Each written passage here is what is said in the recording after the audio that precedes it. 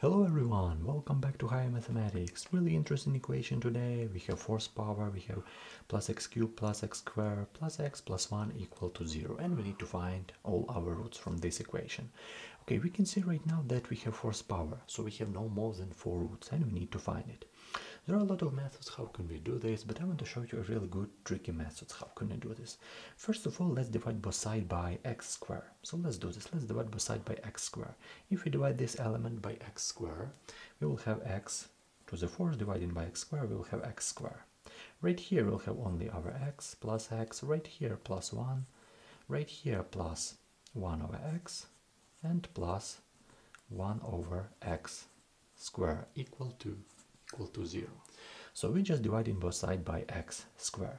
What are we going to do next? Let's regroup this with square and this element. Let's group it at first. We have x squared plus 1 over x squared. So let's group this. And we have, let's group this element 1 over x and this x. So plus x plus 1 over x and plus 1 in the end. Plus 1 equal to 0. So we just group in these elements. We have all additions, so we can do this. Okay, if we look closely to this, we have the same elements, but right here we have squares. So if we go with substitution, so if this equal to t, for example, we have a substitution, so x plus 1 over x equal to t. Okay, but what it will be called this element? Because this is not like a t square. If we read this element squared, if we squared both sides, we have that x squared plus 1 over x squared and plus 2 times 1 over x times x equal to t squared. So we just squared both sides. This on the left and this on the right. If you look closely to this, we can easily cancel these two elements right here. So we have 2. And bringing these 2 on the right hand side, we have that x squared plus 1 over x squared equal to t squared minus 2. And this is our next step. So we can easily substitute this x squared plus 1 over x with this expression. So let's do this. Right here, t squared minus 2 plus t and plus 1 equal to 0. Simplifying a little bit, changing an order, we have t squared plus t and minus 1 equal to 0.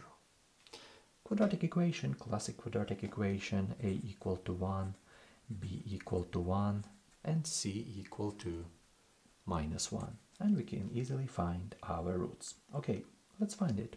We have the t first and second will be equal to minus b, we have minus 1, plus minus square root of b squared minus 4ac, we have 1, minus with this plus 4 times 1 times 1 and all over 2a all over 2.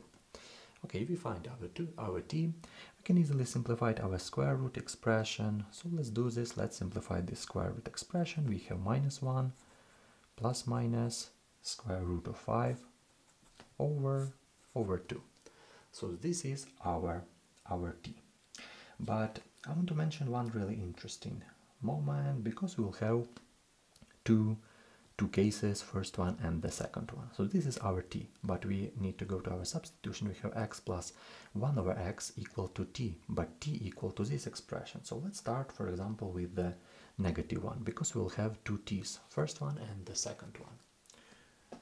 Okay, let's do this. What we'll have? We have that t first equal to minus 1 minus square root of 5 over 2. This is our t first, and t second minus 1 plus square root of 5 over 2. Okay, we have 2t and we'll have two equations. Let's go with the first one. So x plus 1 over x equal to this one. So we have x plus 1 over x equal to minus 1 minus square root of 5 over 2. Okay, I hope you understand this step. Next, let's multiply both sides by 2x. If we multiply both sides by 2x, right here we'll have 2x squared plus 2 equal to x times minus 1 minus square root of 5. Just multiplying both sides by 2x. And what we're going to do next? Let's change in order a little bit. Let's bring this element on the left hand side.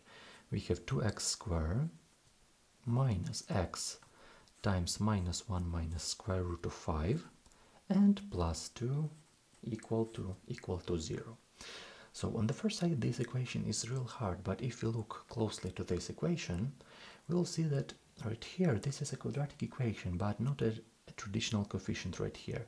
We have a equal to 2, this is good for us. We have c equal to 2, but b equal to this expression, b equal to minus 1 minus square root of 5. This is our b. So I hope you understand this step. And in this equation, with this case, we'll have two roots, because it's a quadratic equation, so we will have two roots. I write these roots right here. So firstly, we have that our x equal to minus b. Without this minus, we'll have minus 1 minus square root of 5. We'll have plus minus square root b square minus 4ac. So we'll have this element minus 1 minus square root of 5 square and minus 4ac. Minus 4 times 2 times 2 will have minus 16. So minus 16. And dividing by 2a, which is equal to 4. So right here we'll have two roots. And I want to write the second case, because this root goes to this equation with t first, but t second will have two more roots. But we don't need to write all of these things, because right here we'll have only minus, and all another will be the same.